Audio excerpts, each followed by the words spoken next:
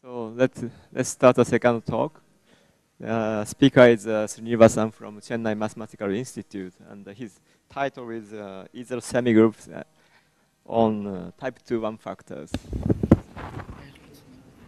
So it's a great pleasure to be here, and I mean it's not just pleasure for me. It's a very excited to be here.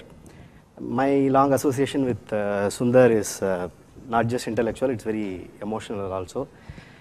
I mean, he was my teacher, he was my PhD supervisor and a friend, colleague.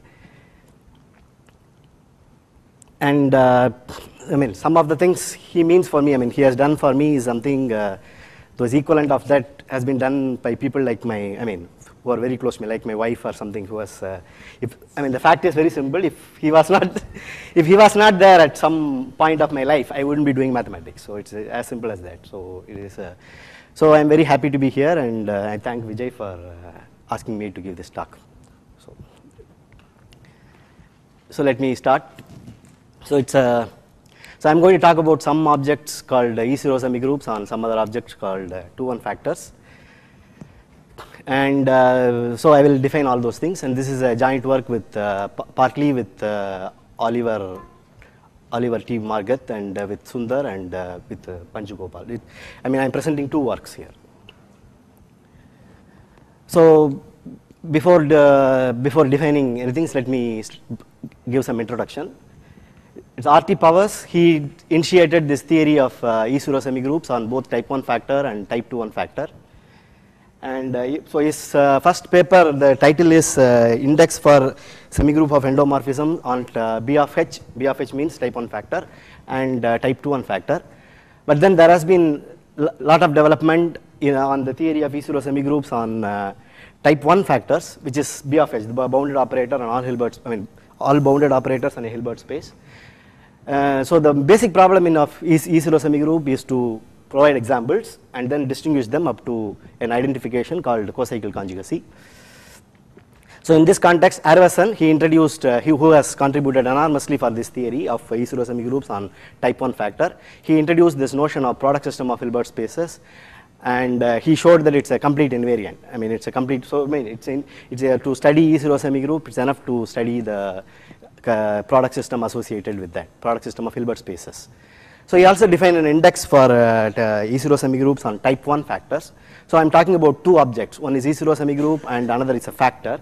And I'm talking about types. There are different types of E0 semigroup. E0 semigroups are divided into three types: type 1, 2, 3, and factors are divided into three types: type 1, 2, 3, and as such there is no relation between them. So but I'm not going to talk about the types of E0 semigroup, different types of E0 semigroup in this talk. So just the point is on type 1 factors there are a lot of examples. Arveson, using his index, he classified all these type 1 E0 semigroups on type 1 factors. Using this index, classifies them. And then there are more examples, more exotic, complicated examples of type 2 and type 3 have been constructed, and there is some progress, but we have to answer. So there are many questions regarding that are still not answered yet. So what we are going to talk about is E0 semigroups on a type 2-1 factor. On the contrast to the developments in type 1 factors, there is very little development on type 2 factors regarding the construction and classification of E0 semigroups of type 2-1 factors. So there is parallelly the product system of Hilbert spaces are kind of generalized to product system of Hilbert modules by Michael Skyde, Raja and Balajaram Bhatt and other people. But specifically a theory of E0 semigroups on type 2-1 factors, there is only one paper by Alexis Alavaras. He proved this theorem. He proved that, actually I'm not able to see from here. So he proved that the E0 semigroups on type 2-1 factors are classified by their associated product system of Hilbert modules, an analog of Arveson result. It's not exactly analog of Arveson results. Arveson result is much more deeper. The result is he defines product system abstractly and shows that there is always an E0 semigroup associated with the product system of Hilbert spaces. Here it's not like that. If you have a E0 semigroup of type 2-1 factor, you can associate a concrete product system, and the E0 semigroups are a co-cycle conjugate, which I'm going to define. Are co-cycle conjugate, then the product system, if and only if the product system are isomorphic. So Arvasan also, so Alavarez also defines an index for through something called boundary representation, but he shows that that boundary representation is invariant under conjugacy, which I am going to define, but that it's not clear whether that boundary representation is a cocycle conjugacy invariant. So in particular, whether this, I mean, this index he defines through this boundary representation. So it's not clear whether that index is a cocycle conjugacy invariant. In particular, there is a fundamental E0 semigroup on the, I mean, something called Clifford flow, which is defined on the, this is a most simplest 2-1 factor, which is hyperfinite 2-1 factor. And this Clifford flows, whether they are distinguished by this index, even though they have different index according to, I mean, whatever his definition was, they have different index. It is not clear. I mean, it's not proved that they are they are different up to this identification of cocycle conjugacy. So let me, I mean, so we are going to talk about, in the end, I'm going to say that these Clifford flows are in fact different through some other technique. So let us start, I mean, so let me start with the real mathematics. So for us, always H is always a separable Hilbert space. By B of H, I mean the star algebra of all bounded operators on H. So by a von Neumann algebra, I am not going to use this topology, but I mean, it's on B of H there is a norm topology, and there are several, so that's a very strong topology. There are several locally convex topology, and one of them is a sigma weak topology, which is actually the weak star topology. B of H is dual space. It's a dual space, it's dual of trace class operators, and so the sigma weak topology is nothing but the weak star topology on B of H given the pre-dual, the trace class operators. And something is a factor, we call a von Neumann algebra as a factor if the only operator which commutes with all of M is scalars. So in a von Neumann algebra will always contain identity scalars, and here, I mean, so they are the only operator which commutes. I mean, of course the scalars commutes with the scalar times identity, commutes with every operator, and if that is, they are the only operators, then we call that as a factor. And so we are going to, so in this talk we are going to talk about this particular factor called 2-1 factor. And this 2-1 factor is a factor which is infinite dimensional. I mean, there are other definitions. This is, I'm just using the equivalent definition for this talk. A 2-1 factor is an infinite dimensional factor. It's an infinite dimensional object, but it admits a finite trace. So the definition of a trace is this. It's just a positive linear functional. It's a linear functional from M to C, which satisfies this property. Tau of xy is tau of yx for all xy, and its important property is tau of 1 is 1. This is the finiteness. So it's an infinite dimensional object which satisfies some finiteness property. So here is a definition of E0 semigroups. An E0 semigroup on any von Neumann algebra is a semigroup of normal, unital, star, endomorphism, which are sigma weakly continuous. So I have to explain all these terms. All these terms are explained here. So it's on a von Neumann algebra M, and it's a collection of one parameter family of linear operators on M, and it's a semigroup. I mean, so alpha s times alpha t, when you compose you should get alpha s plus t, and it's an endomorphism, and that is, it preserves the products, it preserves the star, the adjoints in, I mean, our M is not, I mean, it's a concrete von Neumann algebra sitting inside B of H, so the adjoint is same as the adjoint for operators, and it takes the identity to identity. This is the identity operator. By one I mean the identity operator, and we need a continuity. When you fix a t, all this alpha t is sigma weakly continuous. As I said, sigma weak topology is just the weak star topology, and further we need, when you fix it x, the t going to this, I mean, so this is actually sigma weakly continuous, that's what I have written. So this is the lower star is the pre-dual of this. So it is a t going to rho of alpha tx when rho, I'm sorry, this should be rho, sorry, this I have written x, this should be rho. Okay, this is a mistake. So when rho comes from this pre-dual, then t going to this is a complex valued function that has to be continuous. So it's just for definition. I mean, I'm not going to prove anything, so I mean, I'm not going to show any proof of anything, so this is not, I mean, we are not going to use this. So let me give examples of E0 semigroup. To give example, let me fix this. I'm going to give two examples, and this is something I'm going to use I'm going to use these things in common for both the examples, so let me fix that. So KB, for me, small k is a real Hilbert space. I take a real Hilbert space, and this KC, by say k superscript c is the complexification of the real Hilbert space. And TT, I'm going to use ST for something else. Usually this will be denoted by ST, so because I'm going to use ST for something else, I call this TT. TT is the shift semigroup. This is a unilateral shift on L2 0 infinity k defined by this.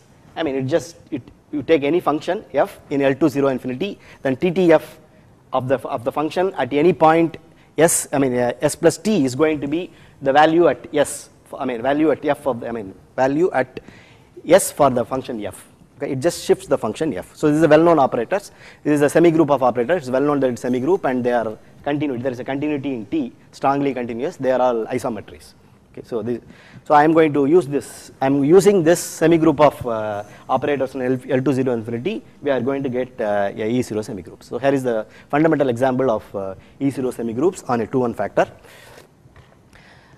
So as before, I take this K. K is that Hilbert space I have already talked about. Then I am taking this L20 infinity functions. I mean, so maybe this is all square integrable function taking values in K.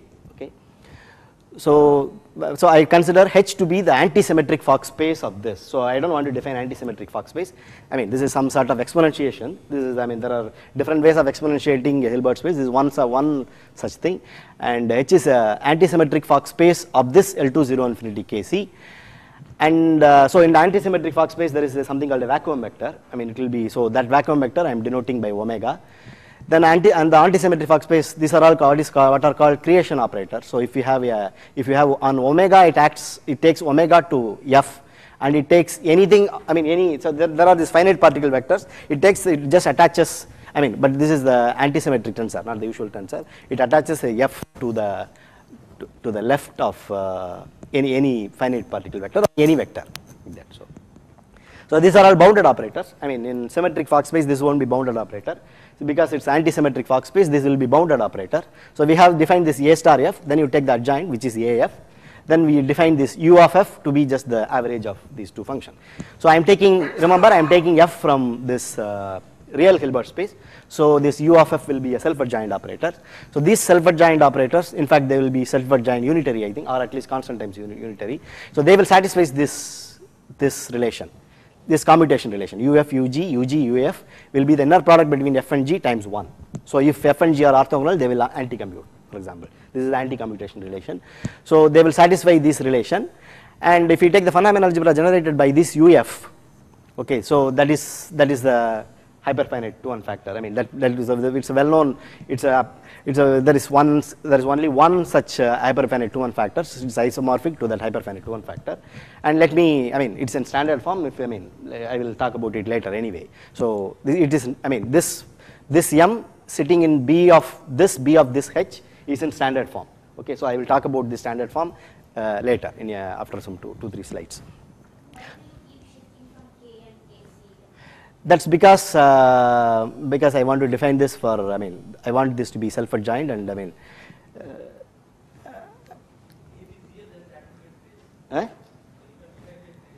yeah. So I mean, I have to say that this UF, if you evaluate on omega, that will give this. I mean, the product of UF, that will give the trace. So my E0 semigroup is defined. I mean, so I want to define the E0 semigroup on M. And so I define on this U of f. I mean this. So beta, the E0 semigroup beta t defined on U of f is U of TTF. So using this TT, I define this beta t. And this, I mean, this is of course defined on the generators. And the fact is, it will extend to a unique E0 semigroup. Of course, it has to be unique because UF generates M, and this extends to a unique E0 semigroup from M.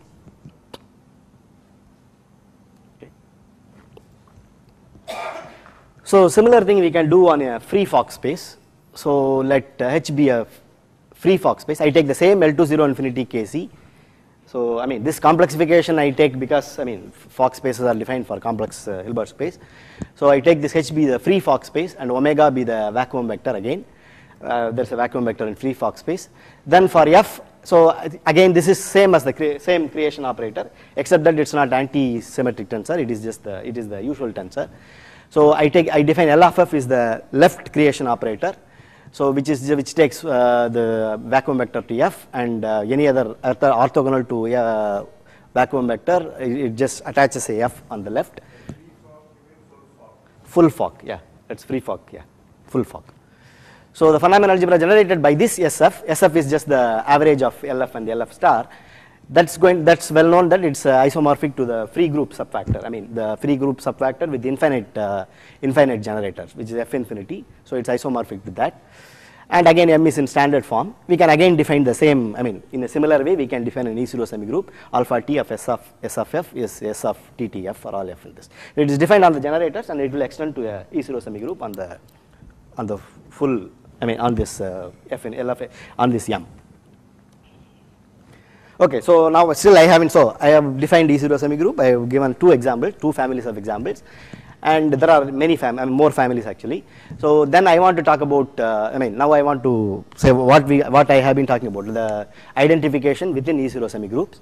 So to define this identification, the identification is what is called the cocycle conjugacy, which I want to define. To define that, first I define what a cocycle is.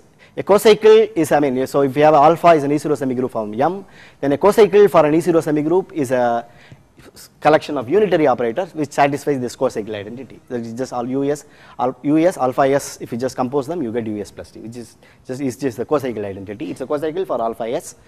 Then if you have a cocycle, then you can define a alpha U, a perturbation of alpha T like this, which will again be which is again a E0 semigroup. The cocycle property will ensure that this is also a E0 semigroup, I mean which is also, it is also a semigroup. So when we say two E0 semigroup alpha on M and beta on, I should have put it respectively. If you have two E0 semigroups on N and M and M, I mean alpha and beta respectively on M and N, then alpha, we say alpha and beta are conjugate if there is an isomorphism between them which interjoins these two E0 semigroups. So if there is an isomorphism between M to N which satisfies this relation. If you pull it back and act alpha T and apply theta on that, then you should get beta T. So we say something is cocycle conjugate, they are not actually conjugate. Alpha is conjugate to a cocycle perturbation of that. That is beta, alpha, beta are cocycle conjugate. If there exists a cocycle like that, then you can form this perturbation, and beta is conjugate to alpha U. So this is cocycle conjugate. So we want to classify, I mean classifying up to conjugacy is beyond question, so it's too difficult. So we talk about cocycle conjugacy. So from here onwards, I am going to talk about, that's for, I mean all these things, the cocycle conjugacy can be defined for general von Neumann algebra. So here onwards we fix M is a type 2-1 factor. I mean we have only two examples. So one is hyperfinite 2-1 factor, one is a free group factor. Then we assume that M is in the standard, this is what I said as standard form. M is contained in B of L2 M tau. What it means is, by definition, I defined by a 2-1 factor, it has a trace, and using the trace you can define an inner product on that. Okay, it's I mean the inner product between any two x and y in M is tau of x star y, and that will give an inner product. You complete that M with respect to that inner product. That is what is this L2 M, which is a Hilbert space, and M will act on this L2 M by left multiplication, and that's what I mean by M is contained in that. So this is like functions on on L2, on any L2 the continuous functions will act. So, I mean this is not exactly like that. L infinity can act. So it's something very similar to that. So there is an identity function here, identity operator in M. So that is what. So that will sit inside this L2 M tau as a vector, and that vector I call as omega. So that is the cyclic and separating vector. I mean if you know JNS construction, this is exactly the JNS construction with respect to the tau. So this is what I call a standard form for a 2-1 factor. So now I define a operator. So now I have alpha T. Alpha T is an E0 semigroup acting on M. Now I define a ST, and this is an operator on L2 M. Okay, this is a Hilbert space operator. That is an endomorphism. Alpha, it is an endomorphism. I define a Hilbert space operator ST, where ST acting on any x omega. By x omega, I mean this L2 M tau consists of basically M. M is contained in that, and that sits as M omega. Okay, I call this x omega is basically the x here. Okay, x or x hat or something. So ST x omega acting on this alpha T, ST acts on this x omega, I mean ST takes x omega to alpha T x omega. Okay. Since the trace is unique, using the trace, uniqueness of trace or something, one can verify that this is ST is actually an isometry and it satisfies this relation. One can verify that this relation is satisfied. So this relation is what is called ST satisfying, any operator satisfying this relation is what is called a unit. And I am defining unit here. So, but this unit, this particular unit, this is special because it's defined like this using this representation. So, this particular unit we call as the canonical unit or a vacuum unit associated with this alpha. And this ST is invariant under conjugacy, but it's need not be invariant under cocycle conjugacy. So there may be other units, ST is a unit, there may be other units, and so a unit for an alpha, for this E0 semigroup alpha is a family of semigroup. I mean, so it's important that this satisfies two property. One is it has to be a semigroup, Okay, it's a semigroup. I mean, TS, TT is TS plus T. It's a semigroup of operators, and it satisfies some continuity condition. That is what the strong continuity I mean. So, and it satisfies this intertwining property. TTX equal to alpha TX TT. I mean, I have just written it the other way. It's the same thing. Alpha TX TT is same as TTX. Okay, it satisfies for all x in M. It satisfies this for all T. This is satisfied. So, this is what is called a unit for an alpha. And the collection of unit I denote by U alpha, which is one can prove that this is actually a cocycle conjugacy invariant. I mean, one need to, I mean, if you have a cocycle, then you can left multiply a unit to get a unit for the other one. So, it's well known that it's a cocycle conjugacy invariant. So, given an E0 semigroup, I have defined some unit, and unit is one cocycle conjugacy. I mean, we want to distinguish, we want invariants for E0 semigroups, and the units are one such invariants. There is another invariant. This is what is called gauge cocycle. I mean, there is cocycle I have already defined. A gauge cocycle is a local cocycle. I mean, it's a cocycle which satisfies this condition. Of course, by our definition, cocycle has to be in M, and it has to commute with by this I mean commutant. Okay, by this it commutes with the range of it commutes with all alpha Tx for every x in M. So that's what I mean by this. It's in the commutant of this for all T. So then this G alpha we denote by the I mean this G alpha is all gauge cocycles. So one can show that this G alpha forms a group with respect to multiplication. I mean, you can compose two unitary operators. I mean, each UT, if you have UT, VT, then you can compose UT and VT, you get another WT equal to UT, VT. That gives another, that's again a gauge cocycle. So it's a, and star will give the inverse. So it's a group under usual group operation. And this group is again a cocycle conjugacy invariant. You can show that this is also a cocycle conjugacy invariant for alpha. So we have got two cocycle conjugacy invariant, and we would like to compute it for our examples. So before talking about, I mean, I will come back to this unit and cocycle, I mean, gauge cocycles again. So before that, I want to talk about, I want to define. So given I have a M, which is a 2-1 factor, which is sitting inside B of H, where H is our L2M. Then I want to say I want to define something called a dual E0 semigroup. I want to define on the commutant. There is a natural way of doing it. So if we have this, so this is 2-1 factor. So you can also, there is a Tomita-Takasaki theory. If you don't know Tomita-Takasaki theory, it's all right. You can always define this operator x omega going to x star omega, which will in this case, when it is 2-1 factor, in this case it will be a, it's not a linear operator, it's a conjugate linear operator, but it will be anti-unitary. So what is called an anti-unitary? It's a unit, it will satisfy the unitary property. It will be a j square, I mean j star will be j. So it will be a anti-unitary on this L2M. So using that anti-unitary add of j will take M to M commutant, and M, I mean it will be given a opposite isomorphism between M and M commutant. So using that opposite isomorphism, I can define an alpha T prime on M prime. M prime is the commutant of M. So I define this alpha T prime x prime as alpha T, I mean this will bring, this x prime is in M prime. So this j x prime j will bring it to M.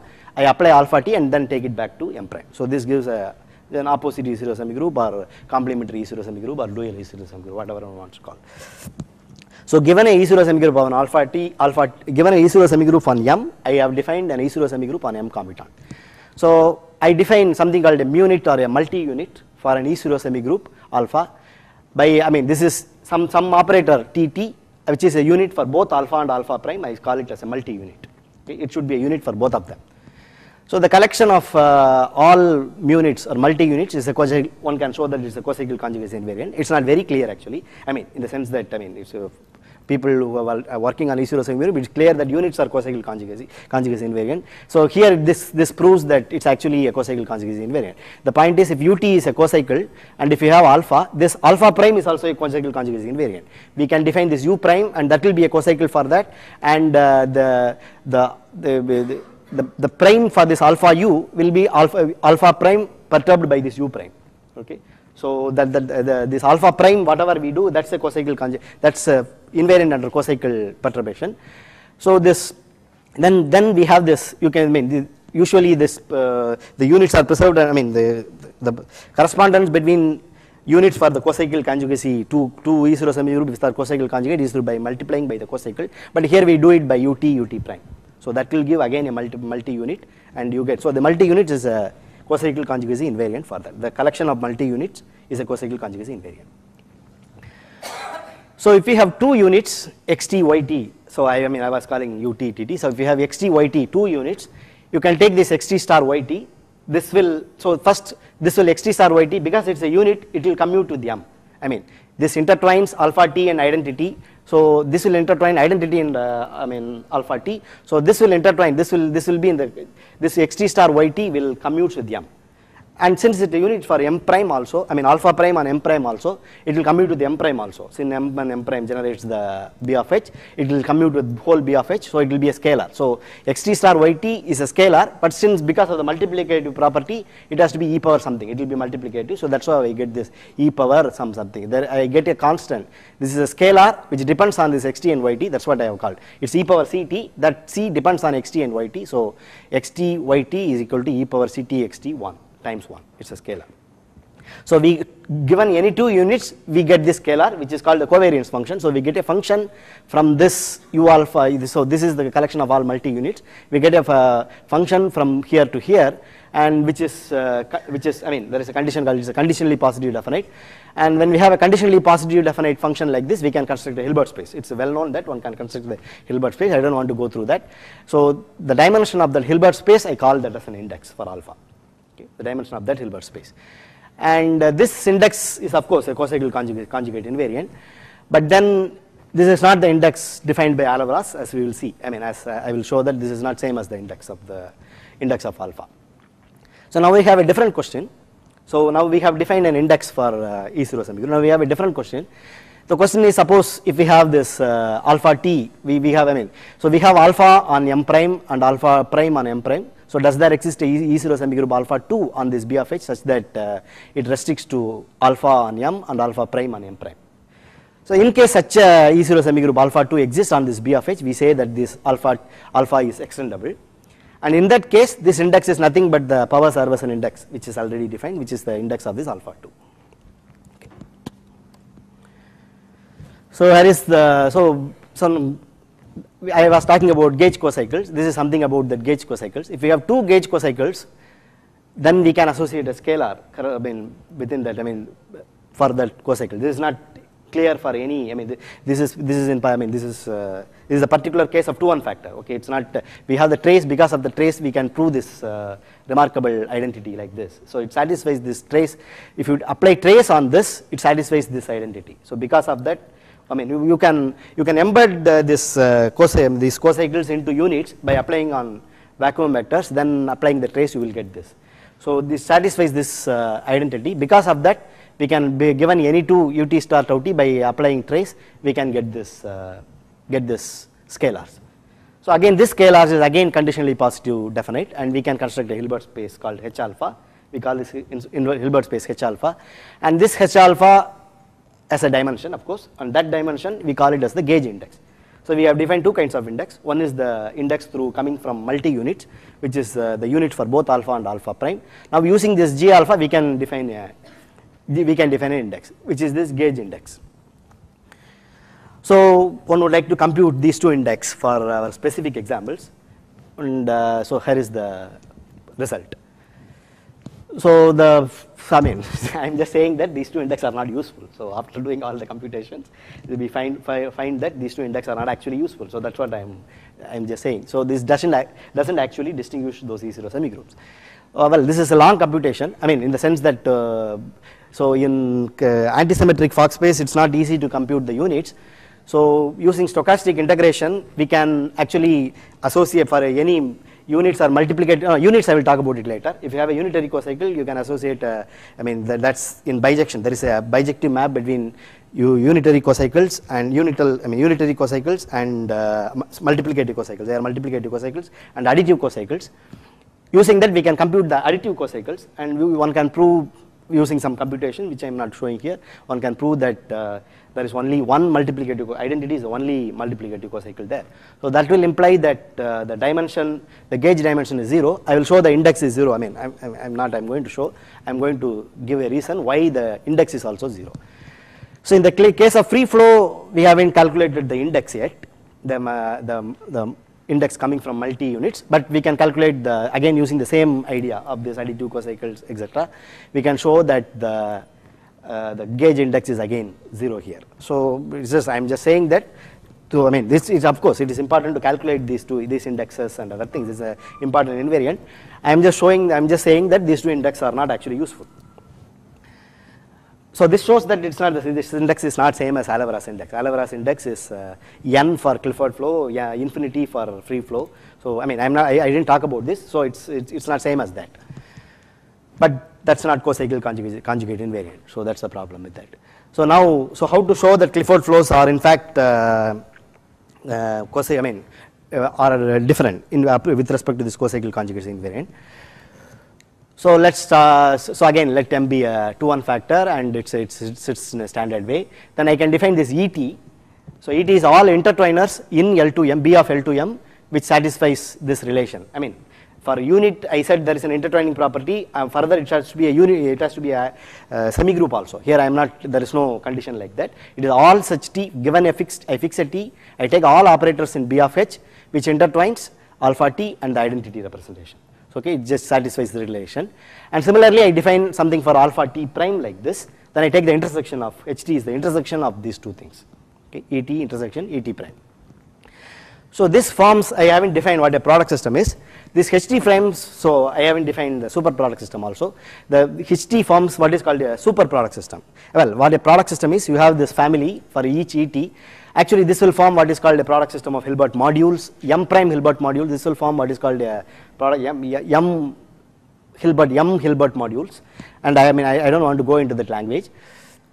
So, but these are all Hilbert spaces, HT are Hilbert spaces. I mean, because if you take something here, then if you have T and S in this HT, because it is in T star S will be in M commutant as well as in M. So, I mean, as I have already talked about it for units. So, it will give an inner product on this HT. So, HT is a Hilbert space, but it won't form a product system. The product system in the sense, a product system is something, if you take HS tensor HT, there is a unitary map, there is a well-defined unitary map from HS tensor HT to HS plus T. So, in this case, we won't have a unitary map, we will have an isometry map.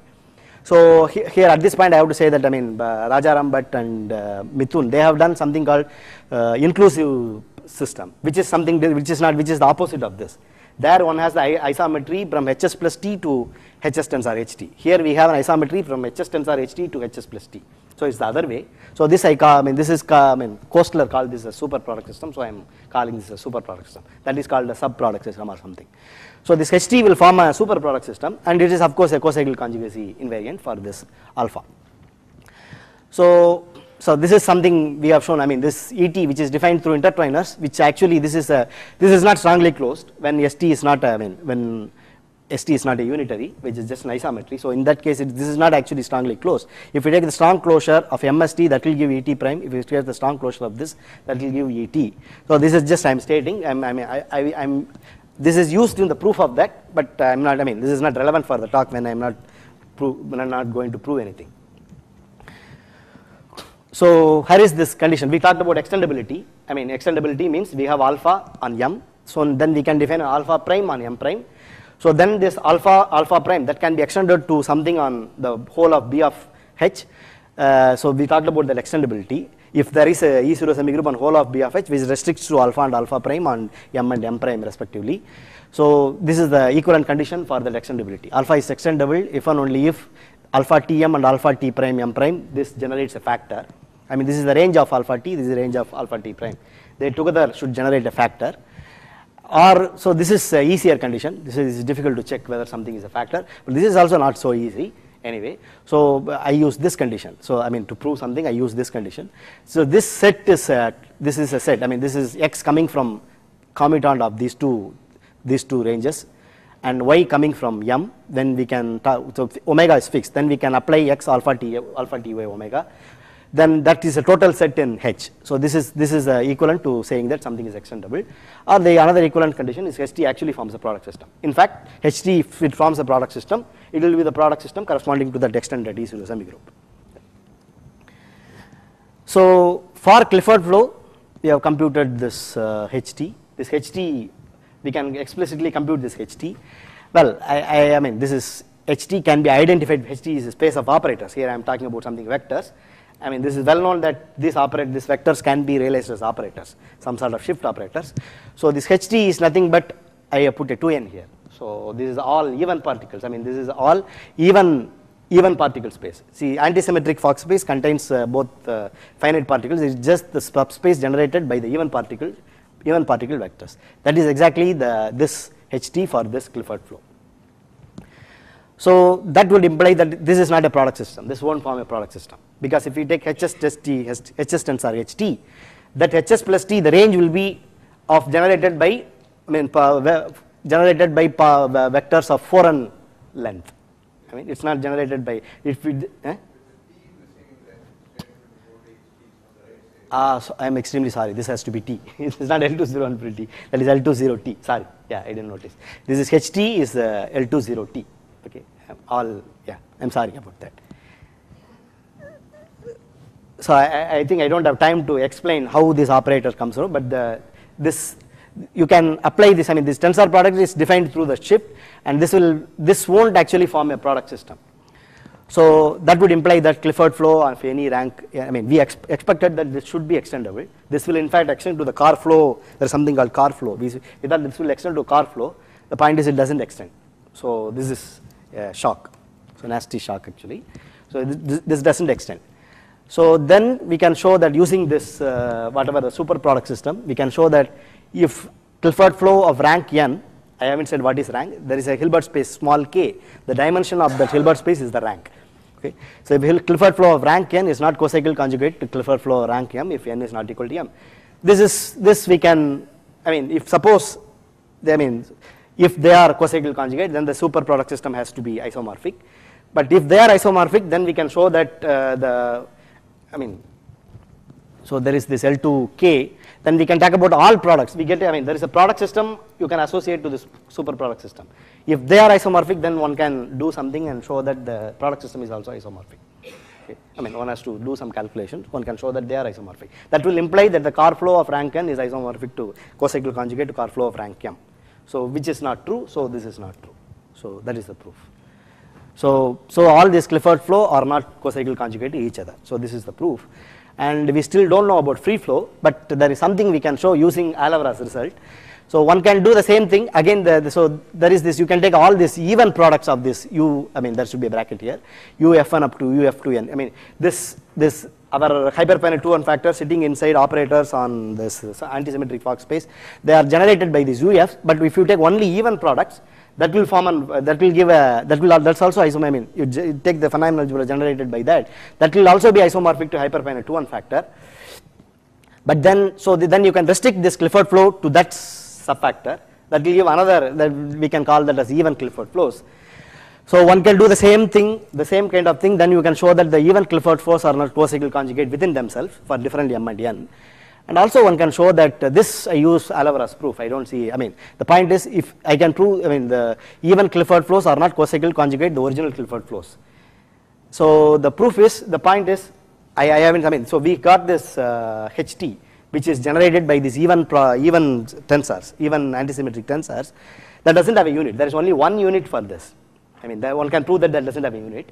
So it has only one unit, so there has to be a vacuum unit.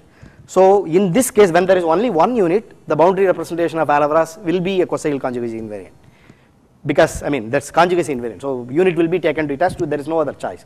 So but then both these even car flows and even Clifford flows and this Clifford flows, they have only one unit. So boundary representation is in fact conjugacy representation. So using Alavara's has proved that they have different boundary, they have same left boundary representation, but not the right boundary representation are different.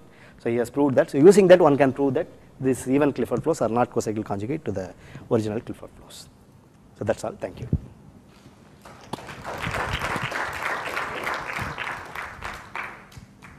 So any question or comments?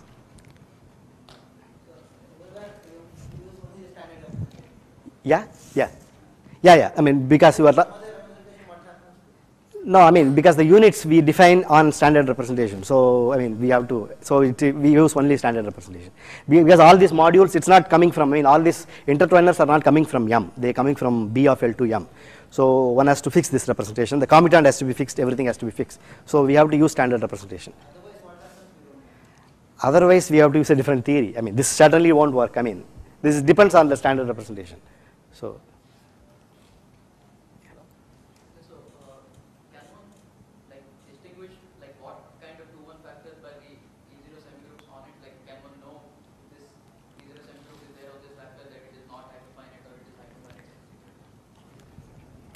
don't know. I mean, even the E0 semigroup, even automorphism is not understood well. So I don't know whether, I don't think so. But there are factors where it doesn't allow E0 semigroups. I mean, so E0 semigroup means it has a subfactor of infinite index. So I mean, some questions like that can be answered, but I don't think a E0 semigroup can determine. I don't know. I mean, so at least it's not developed. The theory is not developed yet. Question, comment? Okay, there is no. Then let's Thank you.